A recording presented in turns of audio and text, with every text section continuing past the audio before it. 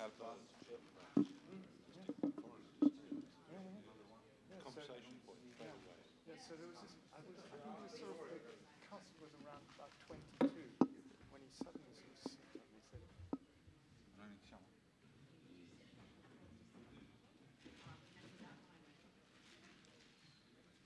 Prova.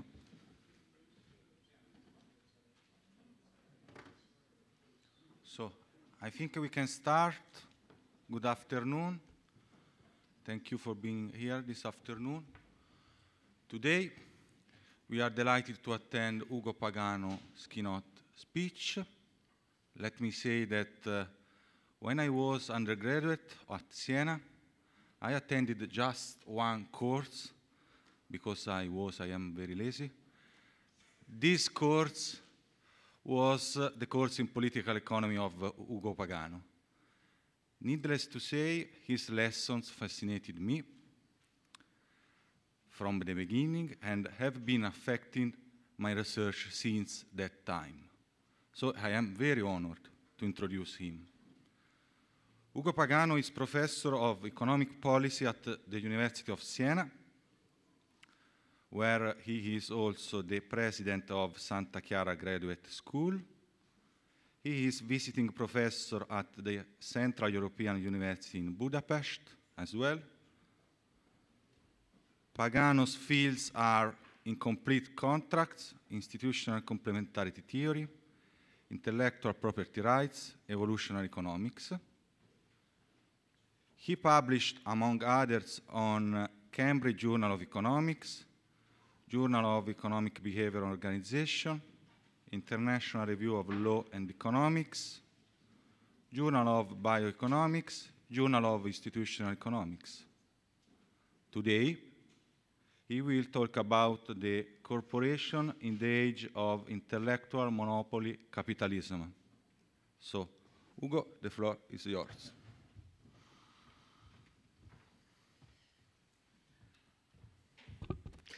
Massimiliano, thank you very much for this nice introduction and for organizing all this. I mean, everything was really well done.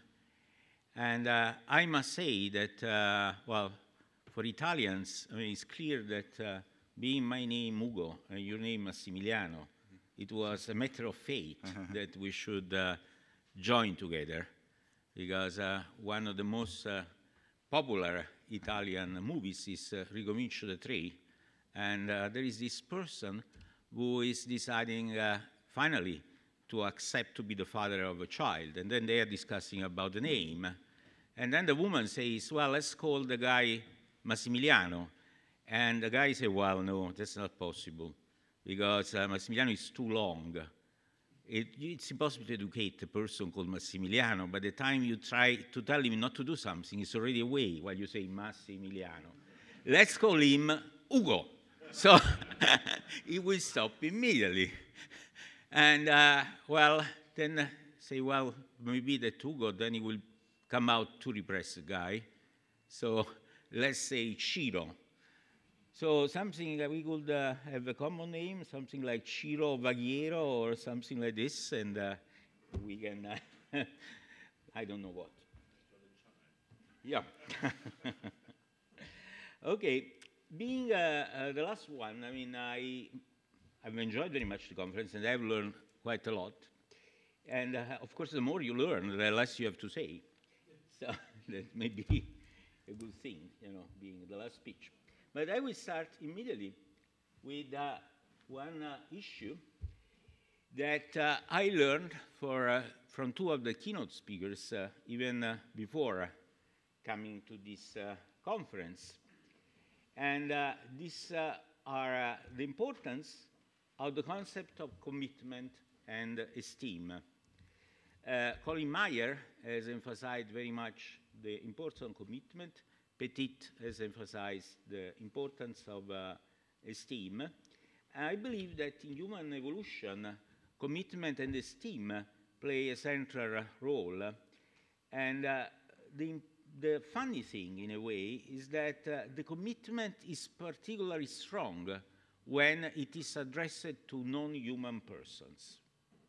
So the totem, the god, anything that is embodying, if you like, the personality of the group is something you are strongly committed to, and people command more esteem exactly in the case in which they are strongly committed to this entity, which is a non-human entity. This is a very interesting aspect of human personality. From an evolutionary point of view, of course, it makes very much sense, because the moment that the group becomes, an entity and you identify with this, you do very well in group selection. And, these tribes were fighting each other, and the one that were identifying more with this type of non-human person were the ones that were surviving.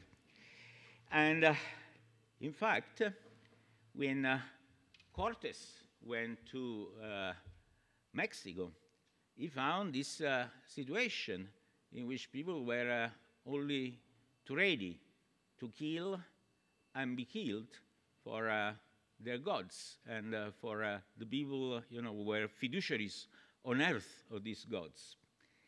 And individuals feel part of a single organism because really cultural diversity and cultural evolution makes groups real selection units.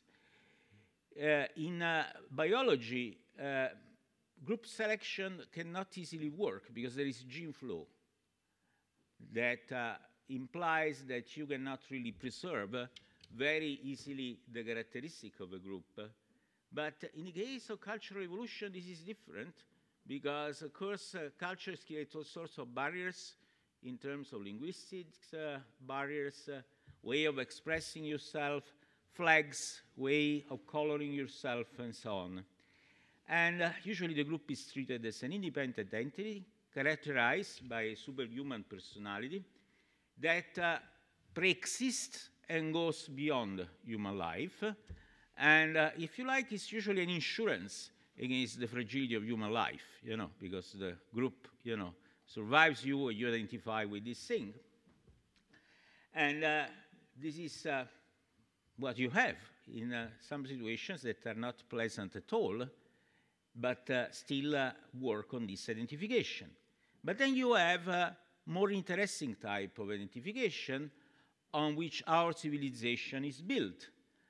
For instance, Socrates in Plato Crito, the laws, really like persons, ask Socrates, since you were born, nurtured and educated through our means, can you say, first of all, that you are not both our offspring and our slave, as well you as your ancestors? So the rule of law requires Socrates to accept that sentence and not to escape from jail. And really the laws of the community are seen as an independent corpus. And from this point of view, those laws are very similar to the rules of the Aztec gods. Of course, they are a completely different thing, and they are a much more civilized thing. But still, they build on this similar commitment, to group identity, which is a very strong thing. And the commitment to this impersonal thing is really the basis of self-esteem. So, legal personality is very important for having the rule of law. If the power of all individuals, including that of the present rulers, is constrained by the rule of law, the state must be an independent person. And it must be able to have powers and liabilities, and rights and duties, transcending the particular person that is acting in a certain moment on his behalf. So, in a way, the state must be a corporation, it must have an independent corpus, it must pre-exist you, go beyond you, and so on. Now, a similar mechanism is characterizing other institutions, such as churches, monasteries, universities. They are all independent legal persons. And as they are Aztec priests, their temporary rules are supposed to identify with the community missions that is defining their personality and shaping the rules that they produce. Now, the state, the church, and all these things are legal persons. Let's talk now about something that gets closer to the business corporation. We have already heard quite a lot about charter corporations. Charter corporation came out from a need to decentralize the orderings of national states.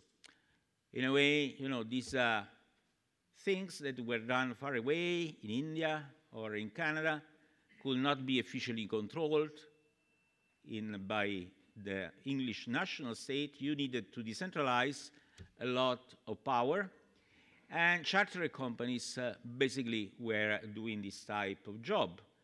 And they became independent legal persons that were able to own goods and stipulate contracts. They also became corporations with a lot of characteristics that they had also forms of limited liability and so on. And as a corollary, this is something that has been already pointed out by Jeff Hodgson, because a legal person cannot contract or cannot sue itself, then charter corporation had also to administer justice within the corporation itself. In that case, it was a very dramatic type of organization. The East India Company had got its own army, its own judges, it could execute people, and so on.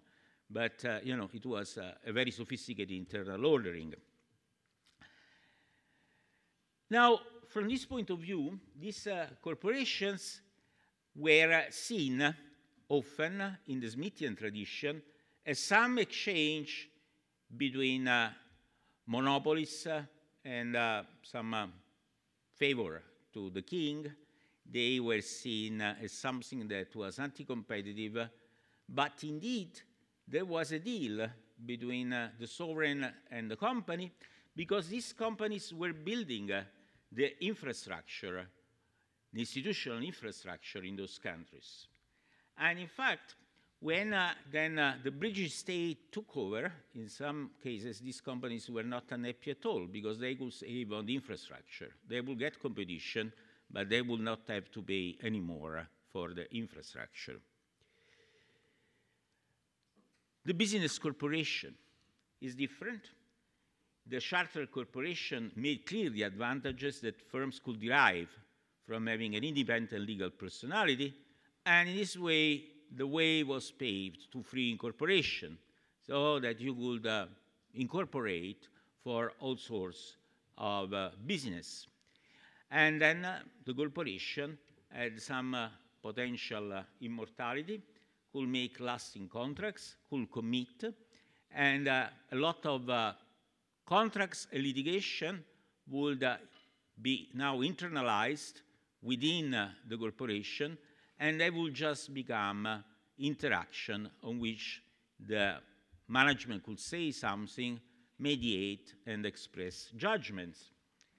In fact, according to Fuller, also the employer may find it convenient to have a legal system in miniature and an internal rule of law.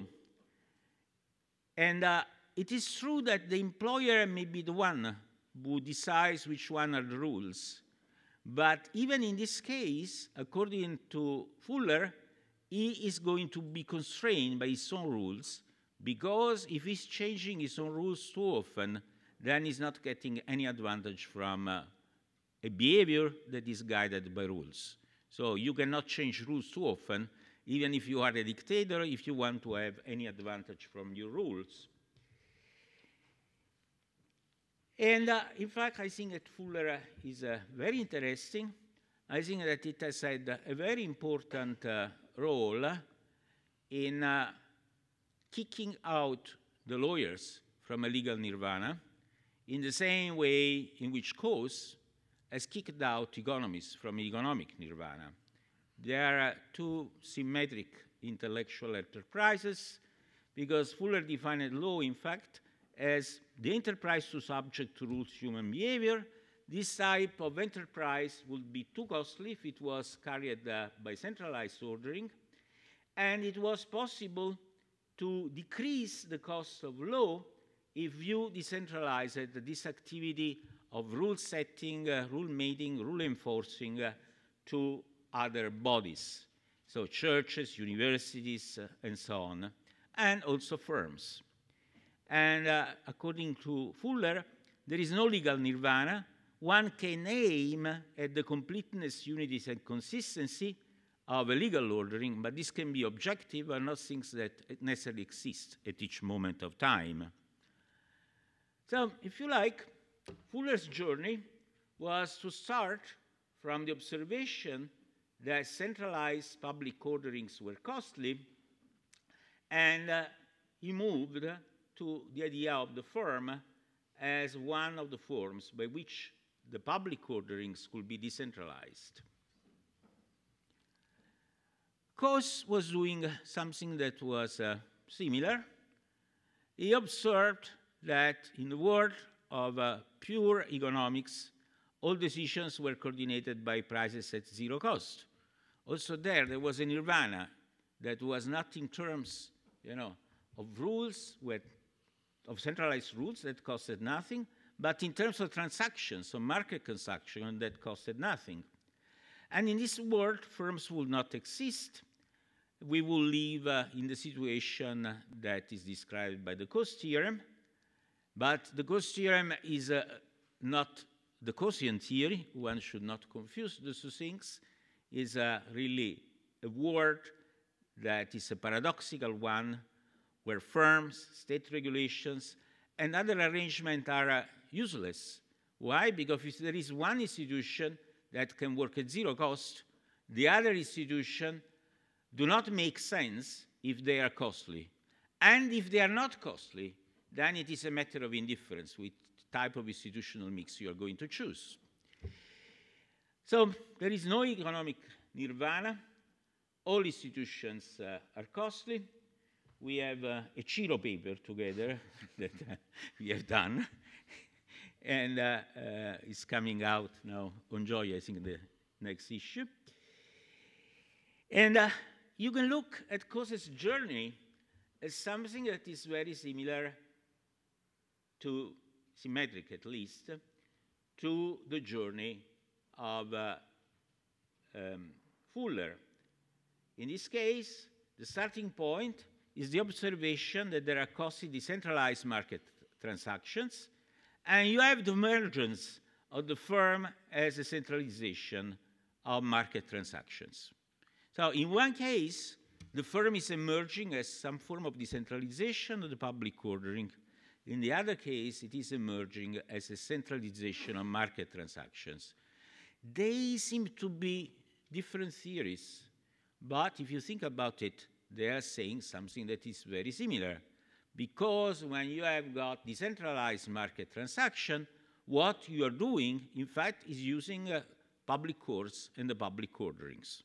So a movement towards firms must involve both things, some private ordering and some centralization of market transactions. So we can say that, in fact, this was a joint journey. Costly centralized market transaction and costly centralized public orderings involved an emergence of the firm as a centralization of market transaction and as a decentralization of the public ordering. Now, another way in which we can look at the theory of the firm is by referring at another important author of law in economics, with Guido Calabresi.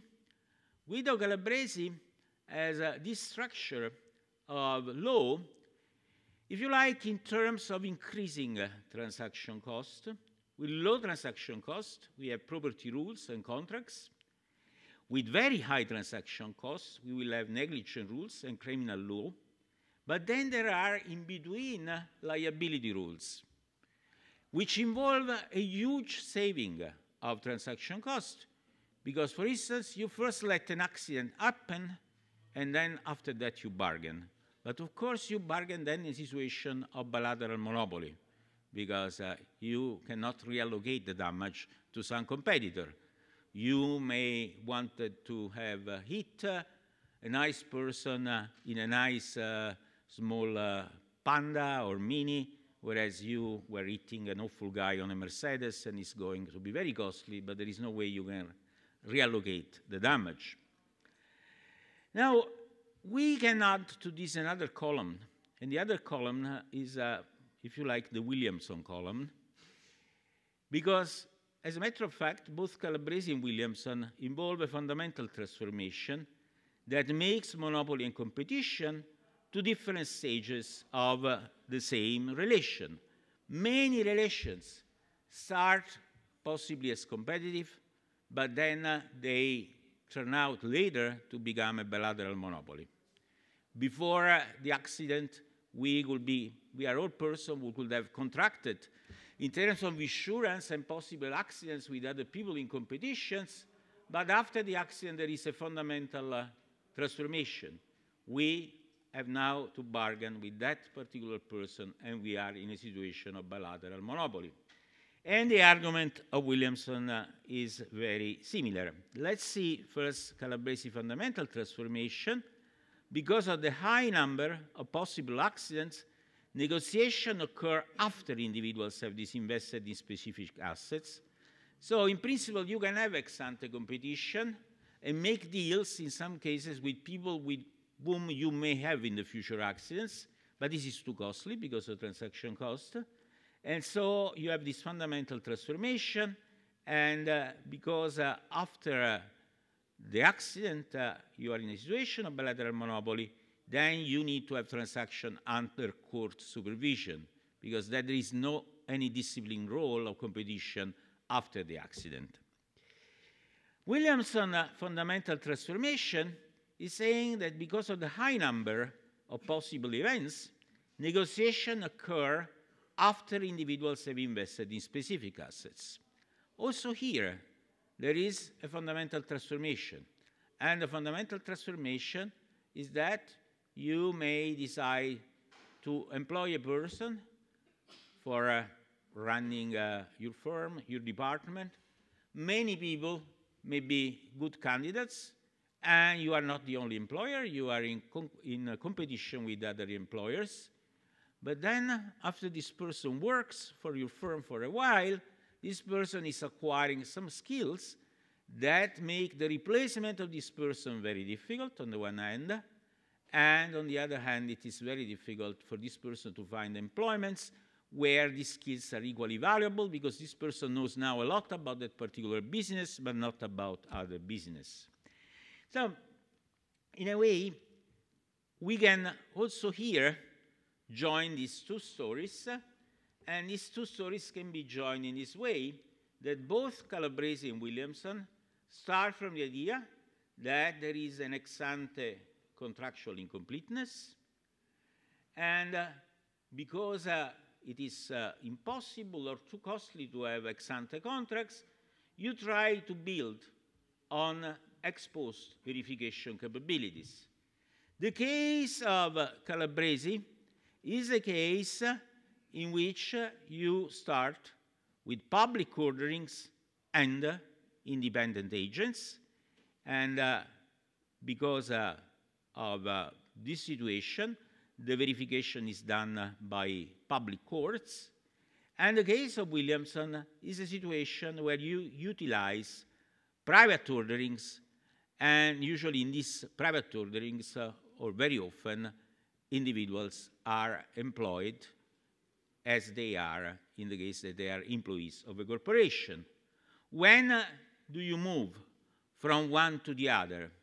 Well, you move from one to the other when there is such a frequency in relations that you need particular skills, particular capabilities to adjudicate disputes, and then you create a private ordering. Otherwise, you rely on a public ordering. So, in a way, we can celebrate a fuller cause marriage in Calabresi Cathedral. The corporation can be seen as a child of the marriage embodying the genes of both parents, a centralization of market transaction, and the decentralization of the public ordering. Both processes require the formation of an autonomous legal entity, and the main feature of the corporation is not a common property of human assets, but a system of common liabilities and of centralized power, which inter alia allows the centralization of a Calabrese type of judicial function. Now, these are interesting contributions. I find, from this point of view, the new property types of approach less interesting for the fact that there is a non-fundamental transformation. The idea is that in this case, I don't want to spend much time on that, but it's a useful point for people who are familiar with this type of approach. In Hart's theory, that is very popular among economists, lacking course verification, then ex post bargaining is not going to be constrained by competitive markets.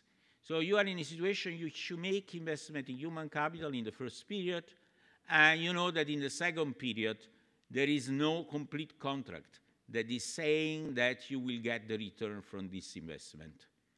But you know that. You know the future bargaining. You anticipate it in the first period. And what you do in the first period, you just exchange machines to give the greatest incentive to the person who has to make the most valuable investment in human capital. But observe that then all the action in the second period is anticipated in the first period, and basically there is not really a fundamental transformation because all the action is happening only in the first period. So from this point of view, there is not, in this case, a structure that is either in terms of public courts or private orderings, but there are just exchanges for the things for which there are zero transaction cost, knowing that for other things, contracts are impossible because third parties have got, say, infinite transaction verification cost. So judges and managers cannot know who is right, who is wrong, who was really doing the investment in human capital. So although the two guys know everything, they can anticipate the future bargaining. They also know that writing a contract is not something that is worthwhile because judges and in general third parties will not be able to know who is right and who is wrong, and so contracts cannot be enforced, so it's not worthwhile writing them, and they will stay incomplete. So this is another literature that I think is less interesting. It's not really a theory of the corporation. And in fact, in this literature, when you look at a practical example, like the famous integration between GM and Fisher Body, the issue is that because of the ownership of some physical capital, Fisher Body was holding up GM. And for this reason, they integrated. I think that this story does not make much sense. The GM and Fisher Body, by the way, were already partners and they had the common interests, so it's not clear why one should hold up the other. And what is more interesting is to refer directly to the memories of Alfred Sloan. And Alfred Sloan had a lot of problems. You know, he devised, this idea of management, of top management being separated from the management of the divisions, so that top management could have this type of judicial function. And one case that he describes in his book was when this famous inventor, a GM, Kettering, wanted the cars with an air cooling system, and the air cooling system did not work, and all the cars, the Chevrolet in particular, were going to blow up, and that was a serious problem for GM. And then, according to Sloan, the idea was great, but the engineering department could not do its job, whereas, you know, according to the engineering department, they were doing their job, but, you know, the catering did not understand that the invention was not a good one. And then he understood that things should be somehow unified, so that you will not go to court for that, and you should have top management having exactly a judicial function, not to be directly involved with the working of the department, but to work as a third party. And in fact, when was that Fisher Body and GM integrated? Well, it was when there was a move from that type of car, which was open body, to a closed body one. Why? Because a closed body car meant that you had to put the engine, that is very heavy, in a certain position to have the car as low as possible, to have the car to hold the road. And at that point, the engine and the body of the car had to be built together. They were co-specific. And that's why you got this integration, because in the end, consumer wanted to have a joint liability of the firm in the case that the car was not holding the road, and it was impossible, you know, for the consumer to know whether it was the fault of the builder of the engine or the builder of the car, so that integration became necessary, and the system of joint profit, but also joint liabilities became very important. Observe that the same thing has not happened for airplanes and for boats. Why? Because you do not have the same problem. And the builders of engines and the builders of the bodies of these other vehicles have stayed independent. Now, given this situation in which the corporation is something that is internalizing transactions, and where you decentralize a judiciary function, then unsurprisingly, the corporation is seen as some form of a degenerate child. But then you can see the corporation as a degenerate child of the market and competitive markets, or you can see the corporation as a degenerate child of the state. These are the two possible views, because you have two parents. So many economists, as themselves, have seen the corporation as generated by high transaction costs that make it convenient to centralize contracts in the corporations. However, the corporation is seen as a degenerate child of the market, its powerful incentives are lost, and managers' incentives are not aligned with the goals of the shareholders. The remedies are strong incentives for managers and to align shareholders' interests with managerial behavior and so on. Interesting enough, Posner has got the opposite view of the degenerate child. He says that the business corporation, in fact, ended up having a legal personhood similar to that of other public organizations, and it had some advantages as well. It had an inner dynamism that superior to other organizations, because the other organizations, like national states, had their action restricted to a territory, or to specific missions, or to a particular faith, like religious organization. The business corporation had no territorial limitation, no specific mission, and no faith constraining its opportunities. But the problem is the territory, mission, and faith do not simply constrain personalities.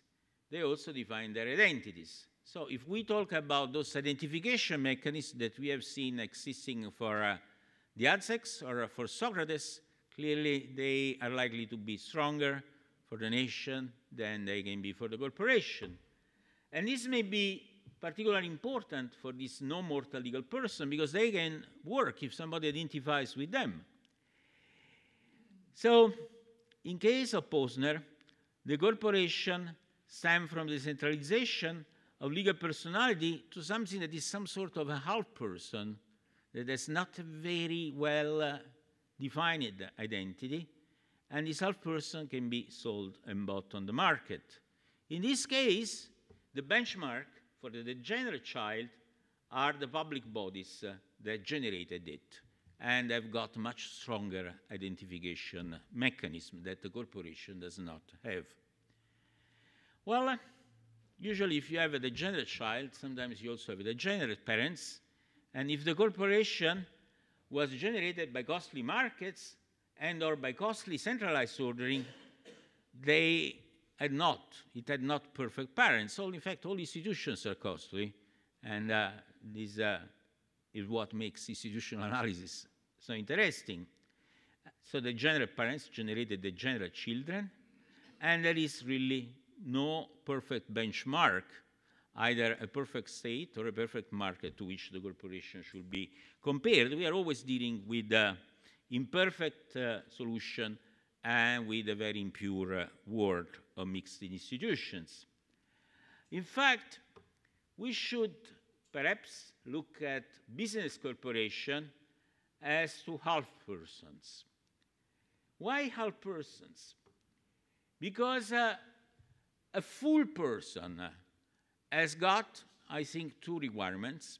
One is that he can buy, sell, own things. And on the other hand, usually it cannot be sold on the market, it cannot be owned by others, and so on. And observe that this is true for humans if they are not slaves, but it is also true for churches, for universities, for states. You cannot buy them and sell on the market. Whereas the corporation has got this double nature. It is a person that can own things, and is a thing that can be bought and sold on the market.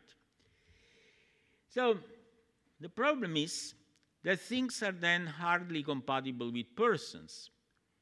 They cannot command much esteem for the people committed to them, and they cannot make commitments that real people are going to trust. Because if it is a thing that now has some owners, then it will have different owners, then you are not going to trust it very much.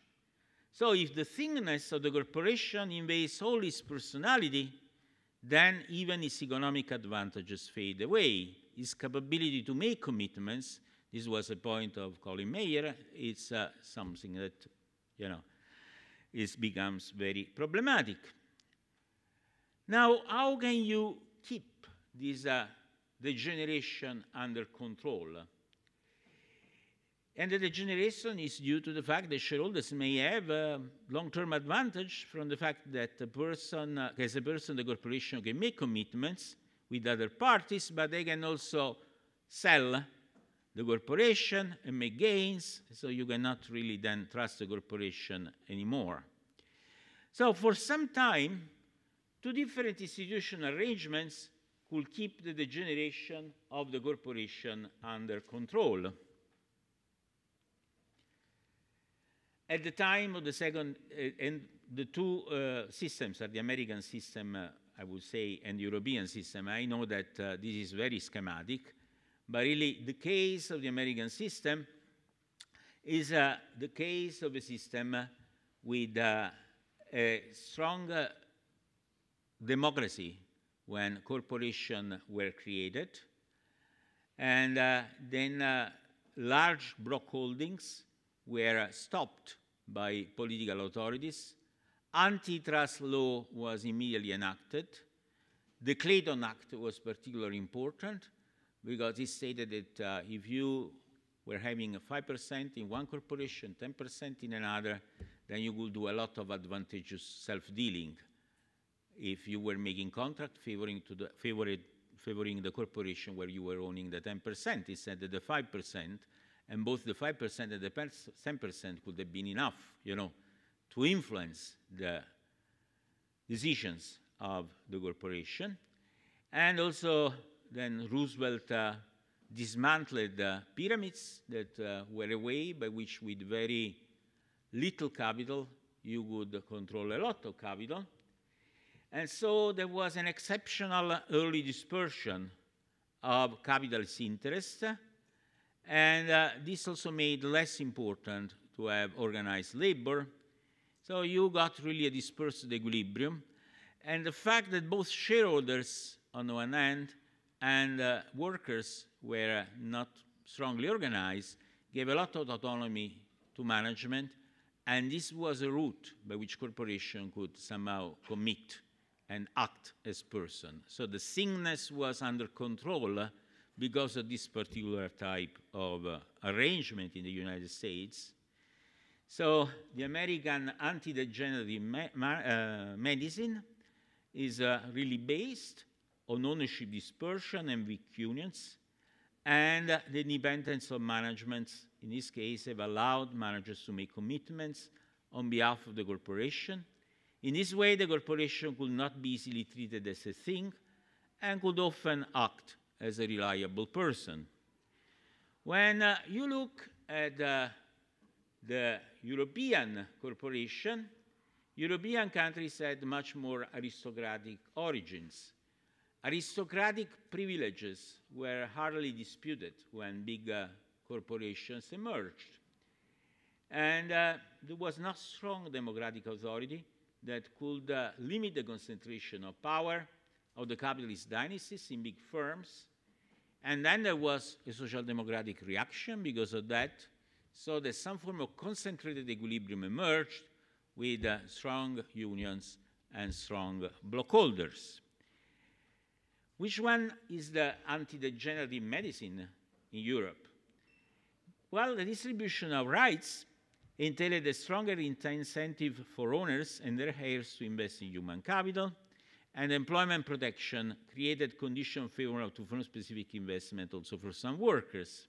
So in this case, the personality of the business corporation is saved from its thing type of character because there is some identification with the fate of the family dynasty and also with the countervailing power of the unions. And German co-determination is an obvious example of this arrangement. Now, both these anti-degenerative medicines have had some clear limitation, and they have really failed because of the strong financialization of the economy. Financial pressure makes managers of Anglo-American corporations treating the corporation as a thing, and they have to extract a lot of value, otherwise there is the danger of a takeover. And whenever they make strong commitments to stakeholder, there can be the temptation of takeover, break the commitment to the stakeholder, and make more money. So that financial pressure may basically make the corporation behaving as a thing. And financial pressure can have also the same effect on European family dynasties that can sell their assets to raiders and break the commitments that they have taken with the other stakeholders. The weakening of the unions, of course, is making all this much easier. However, we cannot really understand this phenomena if we do not consider a figure that basically is the same one that you have already seen yesterday. It's slightly different, but it's the same one that was shown by Colin Mayer. And a big mutation has happened in terms of the assets of capitalism. And if you look at what happened from 1982, from 1999, in 1982, the intangible assets matter for the 38% of the assets of the corporation. In 1999, they had become the 84%.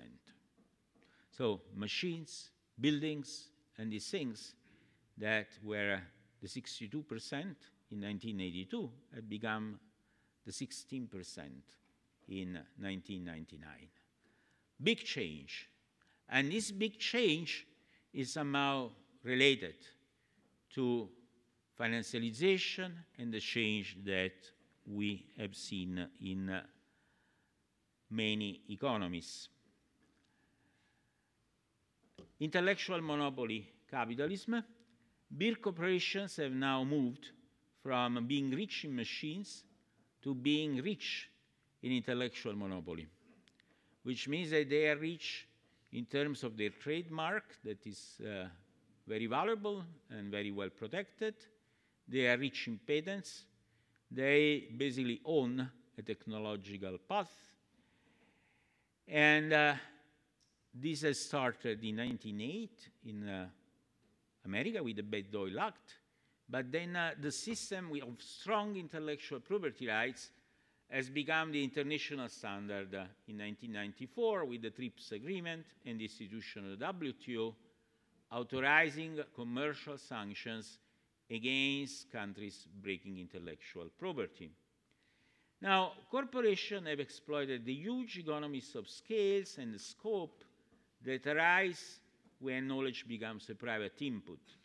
They have also been able to decentralize production to firms in low labor cost countries, because once you have strong intellectual property rights, then you can outsource a lot from the corporation. You can move production away. You are protected by your trademark and your intellectual property rights. So it's a big change of these corporations. And here we have this knowledge economy paradox. The non-rival nature of knowledge, which could in principle favor small and even self-managed firms, is used to create economies of size which make a cheap acquisition and the defense of property rights possible only for big business.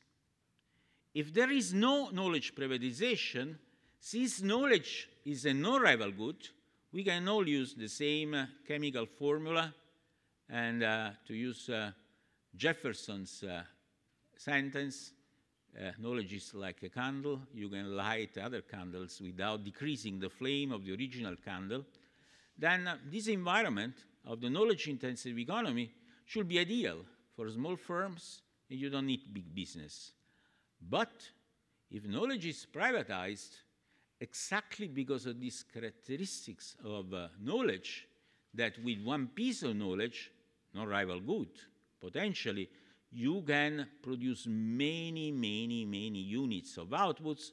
This becomes a source of economies of scale that even the biggest plant has nothing similar to it, okay? Because even the biggest plant, after a while, will deteriorate, whereas a piece of knowledge can be used an infinite number of times without deteriorating.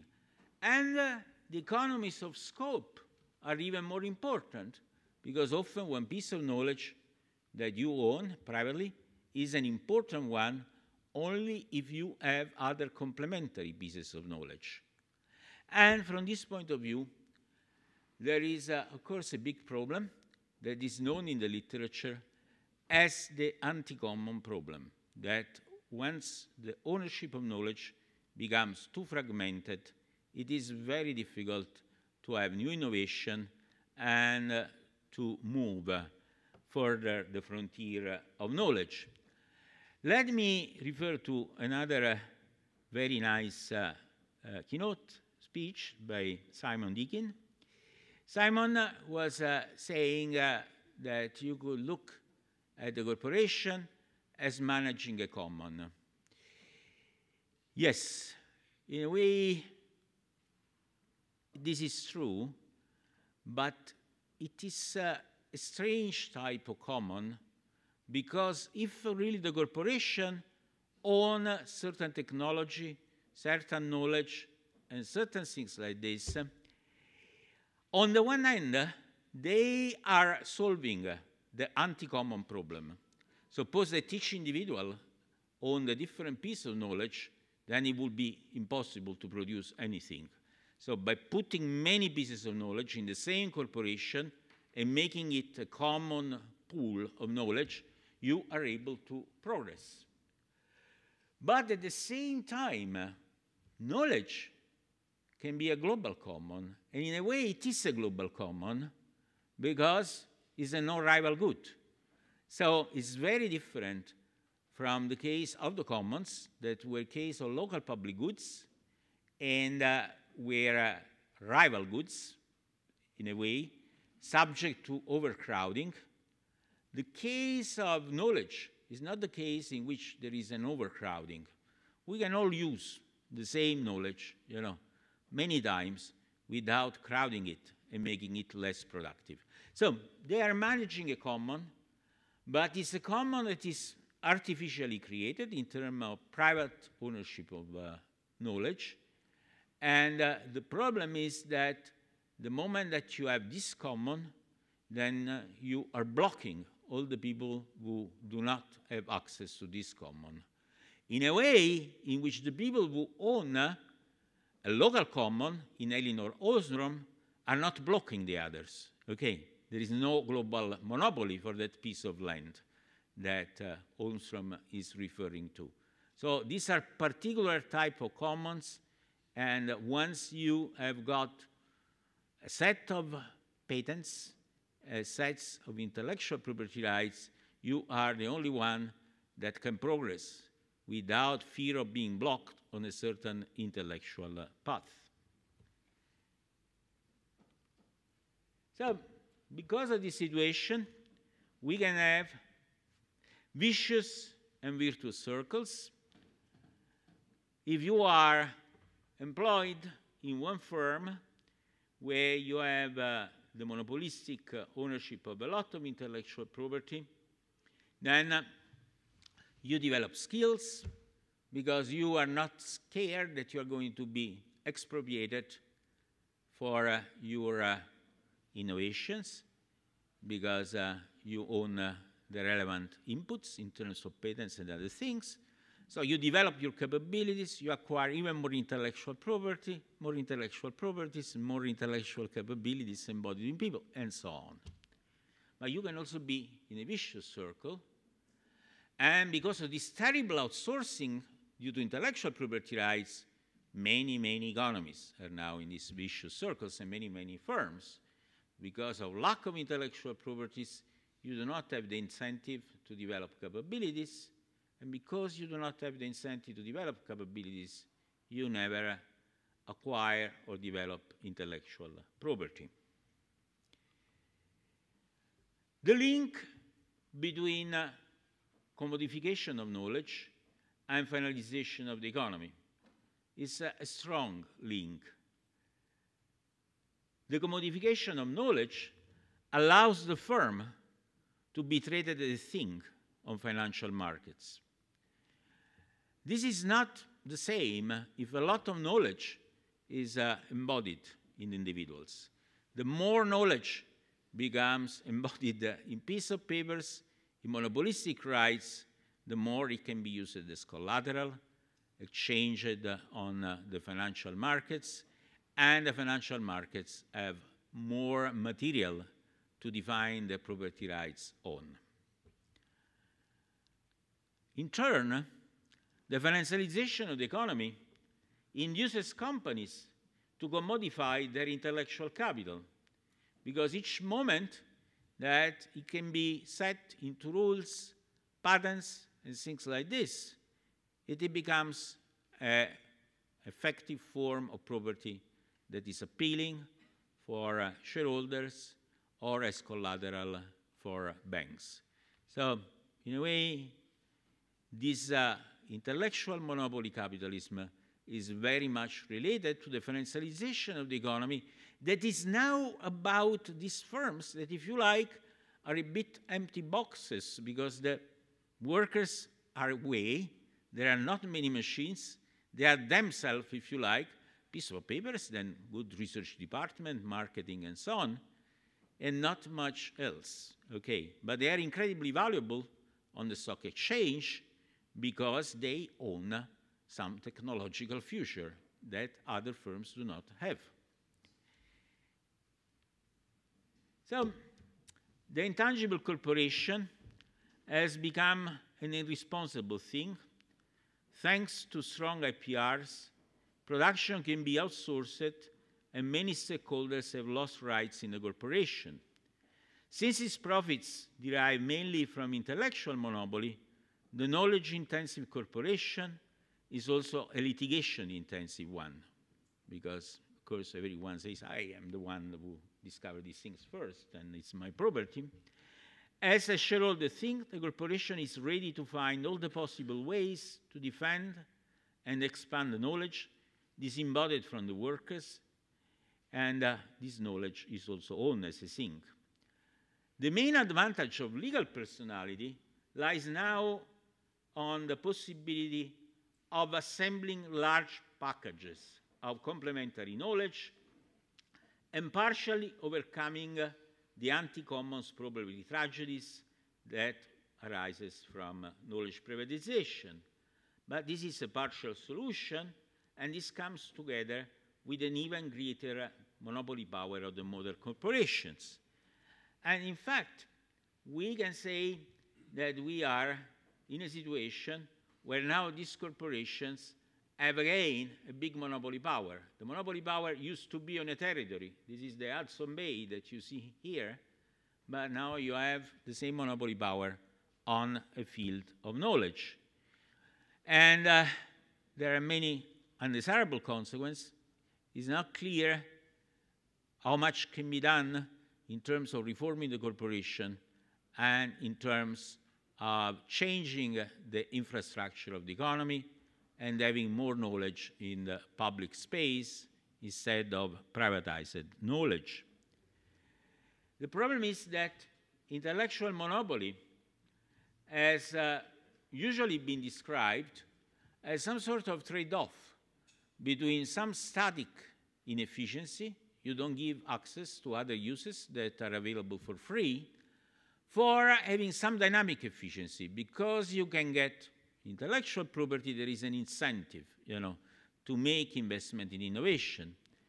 Now, what is not considered is that there is also a dynamic inefficiency of intellectual property. Because if a lot of knowledge is privatized and it's become the monopoly of somebody else, then all investments, all innovative investments become very, very risky, because you can be always blocked by others. And we have seen recent phenomena like patent trolls, that is, patents that are explicitly dedicated to blocking others instead than producing something new that has become a very important aspect. Now, observe that the incentive effect comes immediately if you reinforce intellectual property rights. You immediately rush, for these new gold mines. The blocking effect comes later, once you have colonized these virgin territories and many technological trajectories are blocked by some patent and the other. And somehow you can look at IPRs as some form of global tariffs. In fact, an IPR is defending you much more than a tariff. With the highest tariff, you can only protect your own market. With the IPR, you can have the global market, and the others have to ask for permission to produce the same thing. So from this point of view, there is a blockage of investment opportunities. Of course, some countries are less blocked than others, but the overall blockage effect has been one of the causes of the current depression. This is something that I've done with Filippo Bello, that I think is here. And you can see how global investments have peaked after the reinforcement of intellectual property rights. And then at the beginning of the last decade, there has been an investment crisis. So we have these two different dynamics, and we may say that even the financial crisis has been due much more to a famine of investment and to a blockage of investment than to a saving glut. I mean, people were speaking about a saving glut, but there was not an increase in saving, there was a fall in investments. Then a lot of savings could not be used in new productive things that were really improving wealth, and then went into some sort of speculation, bubbles, and things like this. How to improve corporate personality? One remedy has been already considered. One way for fighting the increasing thinness of the corporation is to decrease the power of shareholders and the pressure of financial markets.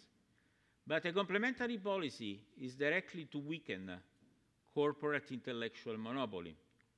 More knowledge in the public space and more knowledge embodied in workers are likely to make corporations more committed to people, because now they have again people inside and they have to deal with them, and less responsive to financial markets.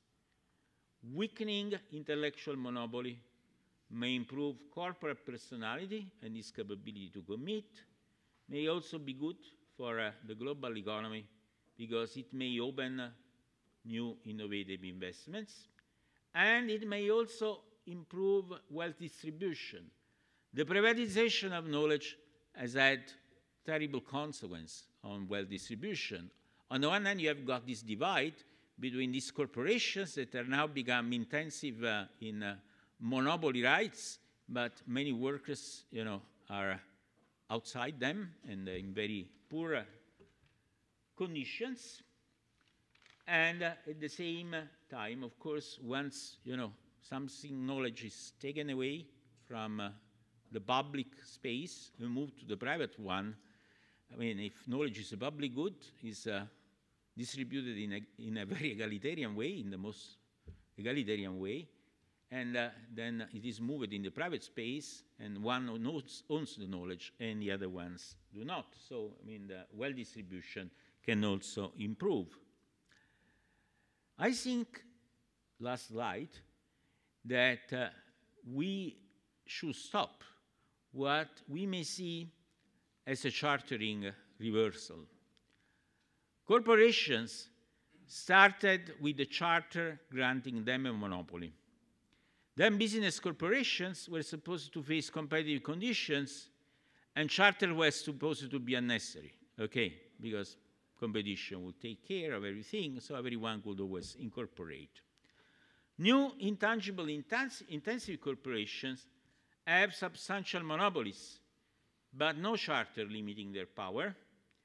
Traded as things in financial markets, their profitability dictates charters to states, specifying what the states can do and cannot do to compete for their investments. This chartering reversal should be stopped. It is not only undermining the global economy, but also our democracies, which together with corporations are becoming things run by financial markets. Democracies must regain the status of full persons, capable of commitment, and must also regain the esteem of their citizens. Thank you. Thank you very much. We have 12 minutes for a general discussion. Questions? Here. Microphone, please. Okay. I would like to ask a question and a half. The first half question is to implore you not to use the term Anglo-American capitalism until terms like, for example, Italo-German cuisine are equally accepted. I agree. Anglo-American capitalism exists in British reality and American textbooks. But anyway, that's just the half one. Sure. I would also beg a distinction among intangibles between brands and trademarks and brand and trademark protected intangible assets, which you, for good reason, did mention, and patent-protected intellectual property, because the aggregate figures for intangibles include both, and I would imagine they are of similar magnitude. But if we are talking about patents, then they are, unlike trademarks, not eternal, generally 20 to 25 years, which in many places, in situations, isn't very long. In many sectors, they are highly ineffective, such as the mechanical sector, sectors in general. They can be invented round everywhere, in principle, and their innovation blocking potential is eased considerably by patent pools, which then bring together large numbers of major corporations so that they don't get in each other's way. Sorry, that was one question. I think you can reply. No, the first half question is just a question of time. In fact, I have spent a lot of time distinguishing between the case of England and the case of the United States. They are two completely different cases.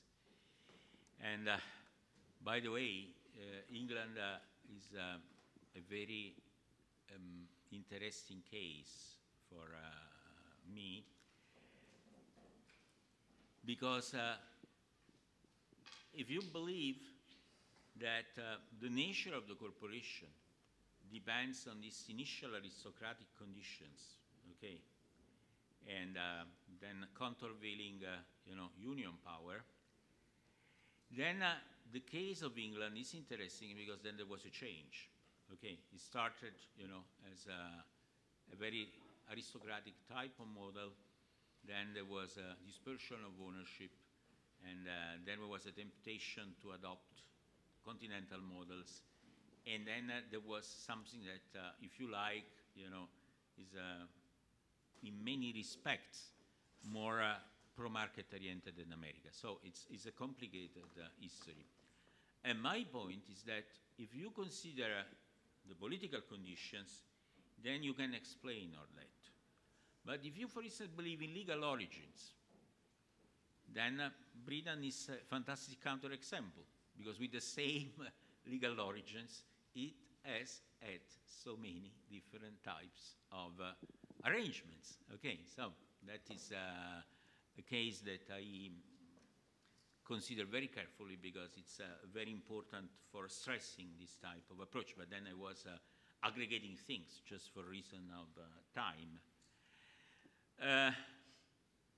For patents,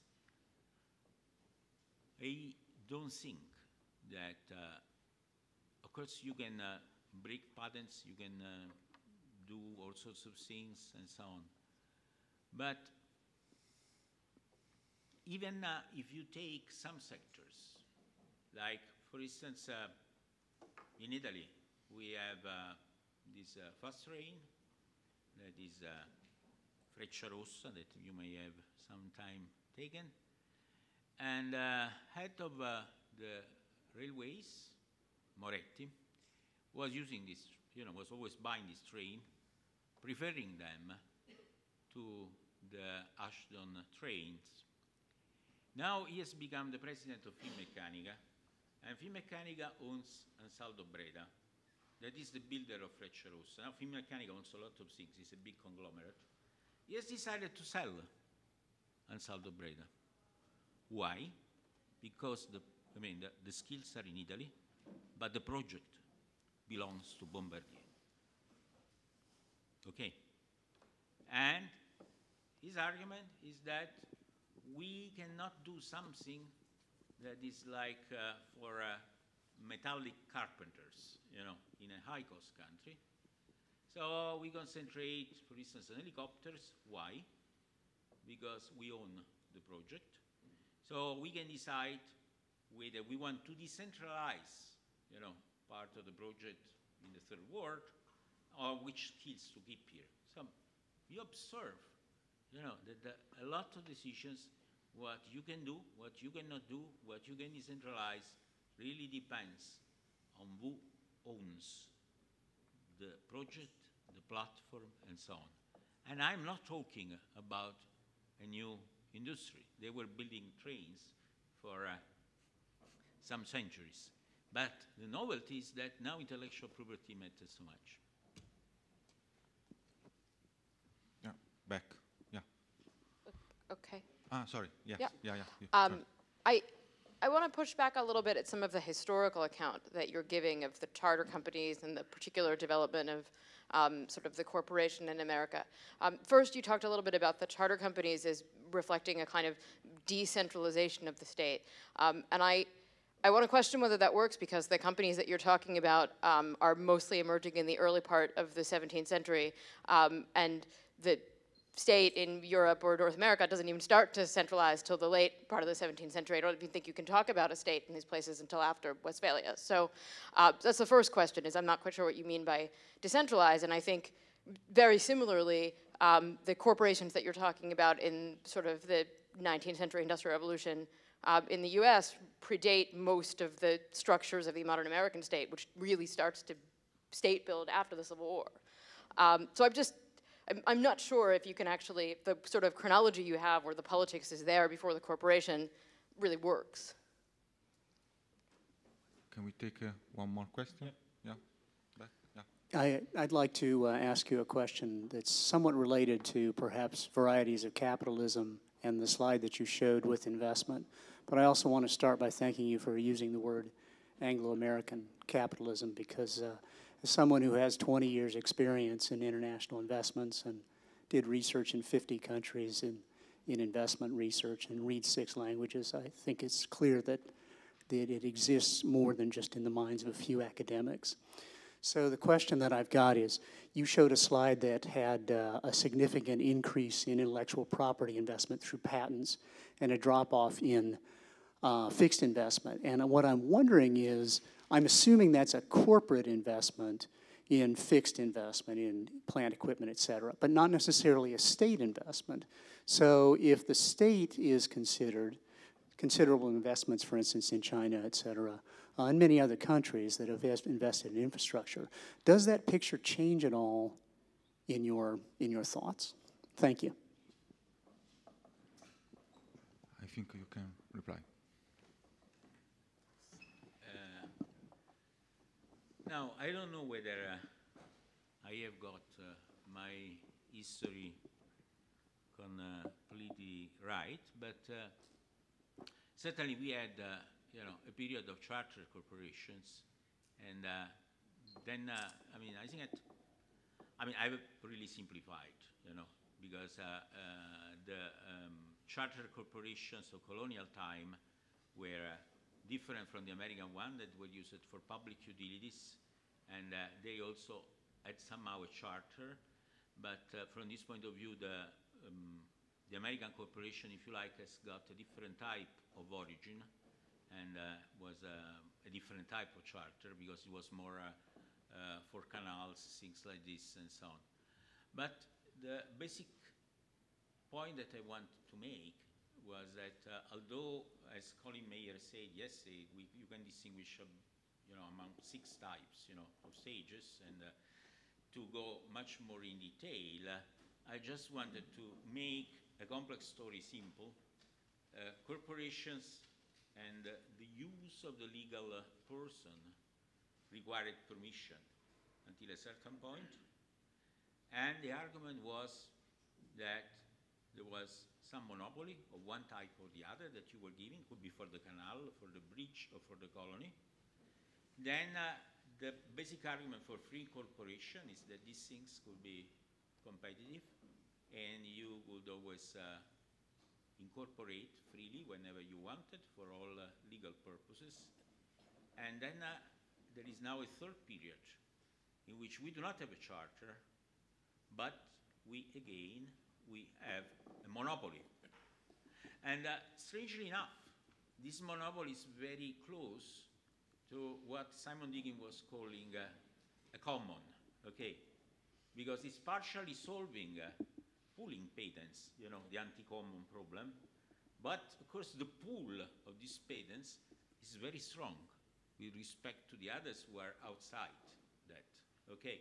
So in fact, when the pool becomes very big, it becomes very similar to a tariff, to a global tariff. Take, for instance, what is the German organization of Fraunhofer. Okay, Fraunhofer really works together with small firms, so there is internal circulations of patents, of all intellectual property within the network, at some price, everyone not very high, everyone can use the knowledge. Outside the network, you can make money. Whenever somebody outside the network is infringing your property rights, it's not the single firm that is suing you, but it's Fraunhofer as a whole. And so it's centralizing legal services. Now, at this point, this looks very much, you know, really like a global tariffs, and in a way, it makes things worse. It makes them better. So you were right from the point of view that within the network, the blocking effect is less. But if you don't belong to the German network, then things are really tough, you know, from this point of view. And sorry, can you remind? Yeah, I guess my question was, have corporations basically realized that they need to invest less because the state will invest more, and so they're moving into intellectual property? That is a very good question. I should look at the data. I mean, if in state investment in some infrastructure was compensating for that or not in some countries. But the issue is, was there an increase that was such to offset? You think that looking at China and so on, China, yes, was doing that, you know, but I mean, I should look at the data again to answer your question. I'm sorry, I cannot. Anyway, those data do not include the state investments. Oh, thank you for exposing me to the challenge of these excessive monopolies.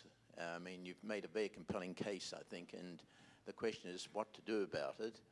And obviously you need political commitment, and the question is a philosophical one or practical one of politics. How do you change the system so you can reclaim democratic involvement with these monopoly property rights? And I'd like to try out two ideas. One had about 40 years ago when we didn't have all this intellectual property, of an ownership transfer idea, which you could apply either to the corporation or to the patents. And the philosophy behind it is that the value of patents, of corporations, is not what the investors put in so much as what the consumers use. If you don't have customers or the workers or suppliers to the corporation, you don't get value. So I'm suggesting to you, the line of argument being to reduce inequality and to get justice. Shouldn't property rights be dynamic so that they flow from the person that creates them to those who create value in them? In other words, the customers would get flyby points in the patents or in the ownership of the corporations according to their usage. In other words, this is an argument for equity and furthering equality. So how else would you, if you're not attracted to those ideas, how should we proceed to get a commitment from governments to change the rules somehow? Okay. Just a moment. The last question of the symposium, I suppose. Well, it's actually related to this, which one reads, I mean, and I'm purely at a distance from this, that a lot of the current trade agreements being negotiated worldwide, like the Trans-Pacific one, which is quite developed, and indeed the US, I mean the US Pacific one, but also the US European one, are heavily focused on exactly the protection of patents and property rights, intellectual property rights, which actually is pushing, unfortunately, in the other direction. I mean, giving corporations the power of bringing governments to these tribunals to challenge, any weakening in the. I don't mind them being strong property rights, just that the matter that they should be shared automatically. Well, I can, thank you for the question and thank you for your suggestion. I have to think about it. I can add one other suggestion, more than a policy, if you like, is a rephrasing, but I think it's a useful rephrasing of the problem. I think that we have got a huge free riding problem at international level. Why? Because if I am investing in public knowledge, then because knowledge is an non-rival good, then all the countries of the world are benefiting from it. By contrast, if I'm pushing my university, my firm to invest in private knowledge, I think that I can recoup the money in terms of taxes, benefits for my citizens, and so on, and I'm not giving a free ride, to other countries. However, you can look at this problem as to a problem of unfair competition. Because think about it, a country that is only, producing private investment and is not putting any knowledge in the public space, but is using the knowledge in the public space produced by other countries, is in fact free riding, but is also doing some unfair competition, because the cost, of the development of that new knowledge are sustained by the other countries using it. So, if you consider this problem as a problem also of unfair competition, then I think that one could put some pressure on the WTO to exclude countries from world trade if they do not put a minimum amount of knowledge in the public space. Because if they are doing that, they are basically, doing some unfair competition, and in the end they are damaging everyone. So this is another way. Then, of course, there are other ways, but I thought of possible ways, and in the end, perhaps using the existing institutions may be easier than creating new institutions for this purpose. But, there are many, many ways in this problem can be solved if we share that the problem exists. Thank you again.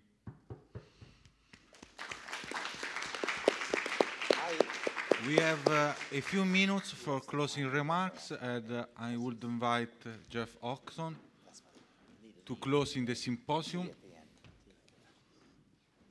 You have 5 minutes, 8 minutes. Thank you. Well, thank you everyone for staying to the end of this symposium. For me, that was not a difficult achievement because I've been thoroughly enthralled by the talks and discussion. First of all, I'd like to thank the keynotes for their contributions. They've been fantastic, stimulating presentations, and I'll remember them for a long time, so for joining me on the keynotes. Secondly, I'd like to thank you for coming. You've been a wonderful audience, wonderful participants, wonderful at questions, wonderful in every way. It adds to a symposium like this that we have high quality discussion, and you provided that. So I'll just clap and thank you for coming. I also want to thank my colleagues on the WINIR Council for helping organize this. It's been very hard work for David and for Francesca, who's not here. She's looking after the baby this week, a very sexist WINIR organization. Seriously, no, but we take those things seriously. But thank David and thank the others on the WINIR Council for the work they put in. But finally, and as I say, last but not least, I want to thank the people here in Lugano. I want to thank the university and the president and the dean for being so open to this idea, this innovative idea of this interdisciplinary association, coming here with all these weird ideas, redoing the world, changing everything for the good or bad, or let's see. But really having a very interesting discussion. It's an important and courageous decision by a university as prestigious as this to host a WINIR Symposium on a very important topic, which is not only important academically, it's important for the world at large. So I'd like to thank the institution, but also quickly, so we can go a big round of applause, I'd like to thank Massimiliano and Marcello for their enormous amount of work they've done. I mean, I've had a small glimpse of this through the email correspondence. I know they've been working full flight at this for more than a month, several months in advance. And we've been involved in the early planning stages, and it's got very, very intense for the people on the ground here in the last few weeks. So thank you very much indeed. It's you that made the initiative to invite a winner to come to this conference, and it's you that's provided us with an excellent environment, excellent location, and a lot of hard work to make this a very successful event. So thank you very much indeed.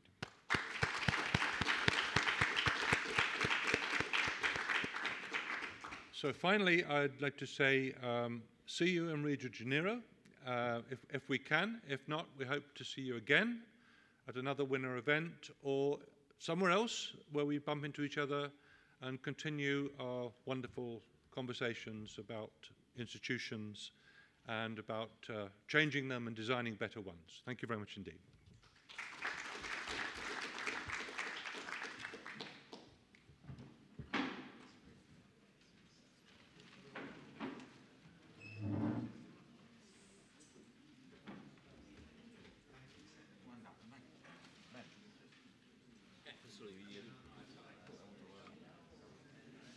Le suggestion positive, no? Sì, sì, sì. Quello sicuramente.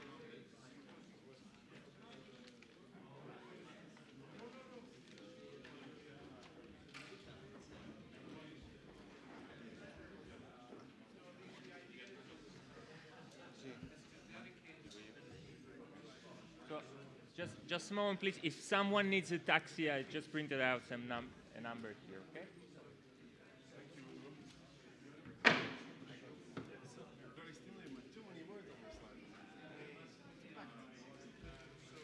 And so?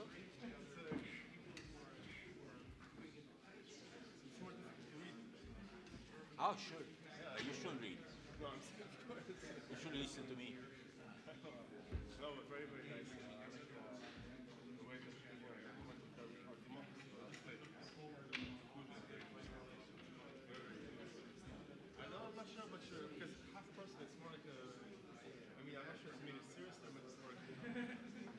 No, it's the political images. No, serious. So, The state is a full person. Because he can own things, he cannot be owned. And some slaves, by the way, were things, but some were half person. They were allowed to own few things, although they were owned. So,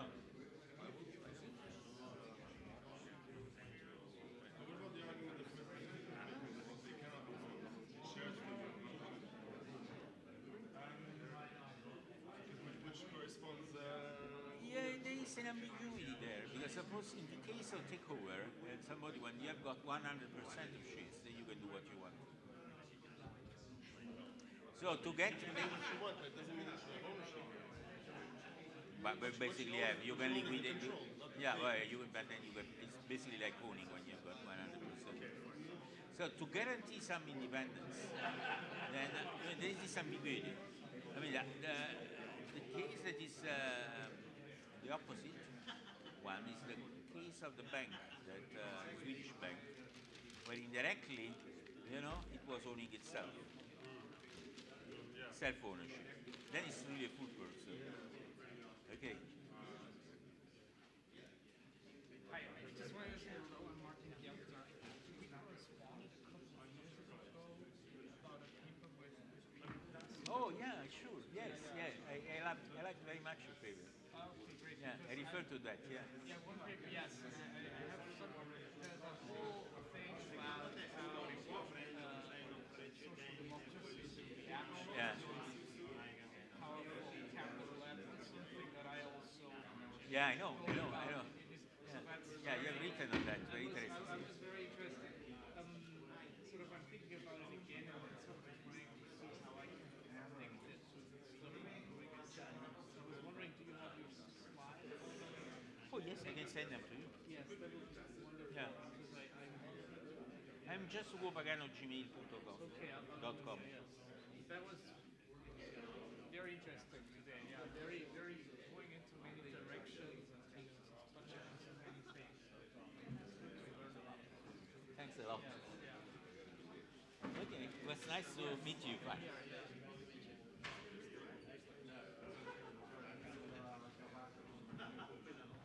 Hey.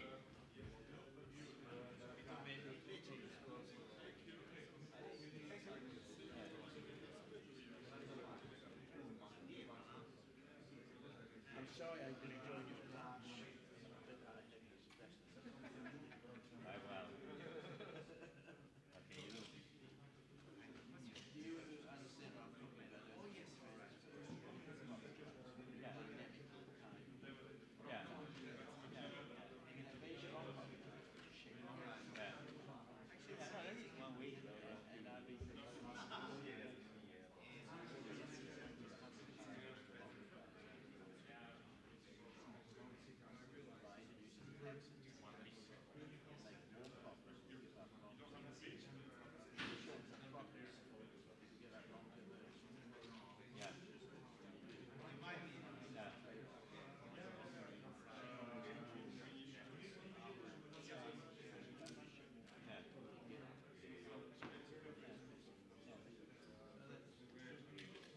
No, and indirectly it will also mean knowledge, you know.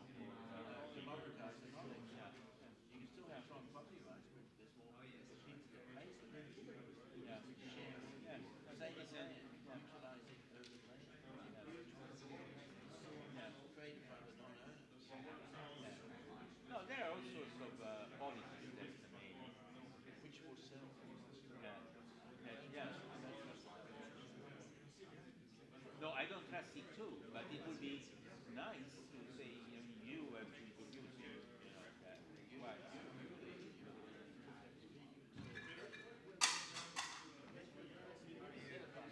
What you've done is your way of Thanks a lot for your comments.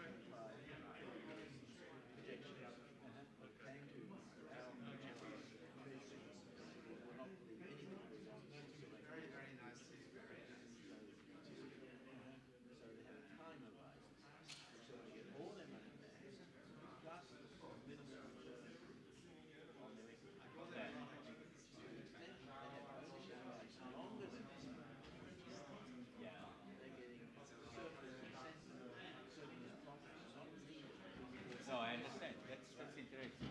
And it's not good by accountants because they don't identify private values. They pay enough cost for depreciation and taxation to reduce the really the investors getting all this money back. And they don't report this. All this money isn't expected to the position plus very nice. Yeah. Right? And this is how you get the world.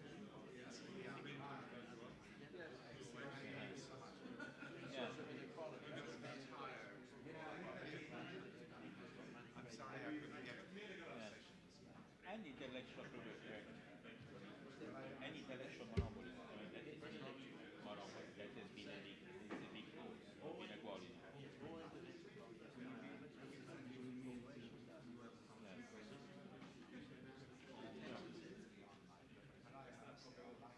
Grazie.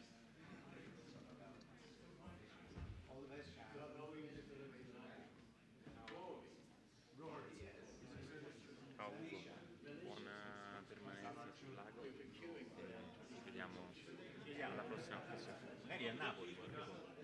Io sto tornando abbastanza spesso, quindi. Se vieni dalle parti di New York io sarò Dove stai? a Cornell. Ah, sei a Cornell. Faccio sapere che Itaca. mezzo a nulla. Ciao.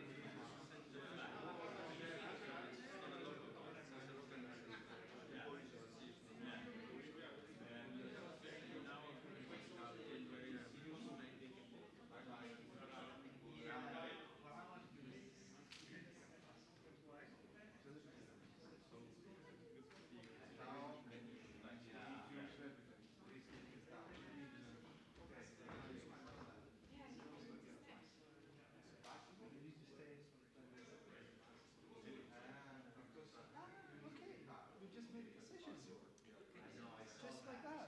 That's a big one. Yeah.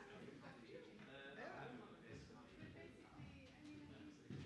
Very nice to meet you. Very much so. See you soon. I'll let you know when I do. I can do them in my academic. I'll let you know. But I mean,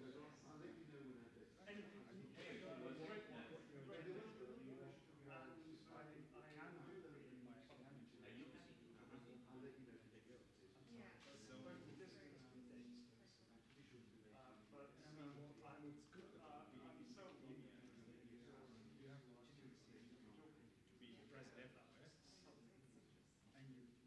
you have to be president now, and you usually might head a little bit further than Lugano. And in my own Lugano, I'm going to say I'm not going to tell you now, but at least not now. Working from the inside. Okay. Which region of Italy you have been reporting on? See you next time. It's a pleasure. Your presentation was really nice. You like that? Okay. Yes. There are some aspects in which to hear that. Cool. Yes. The distinction between in London, City University. So were you here with? Oh, anyway. Thank you very much. London, I think it was just so. But should we just When is the end of the firm if he comes to Rome? You don't need the taxi? No. Thank you so much. See you soon. I've only been in Lugano for 2 more days and I I think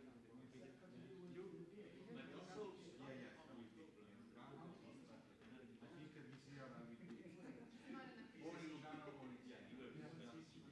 all the best. Good luck. No, I just think you mentioned something about it. Do you need the taxi? No. No? When? Where?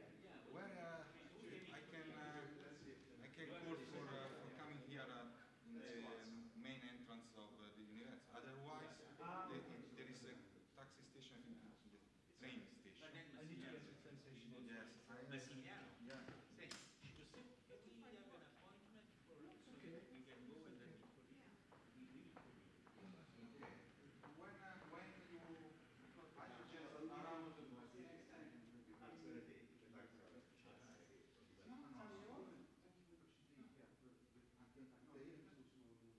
okay, 8:30.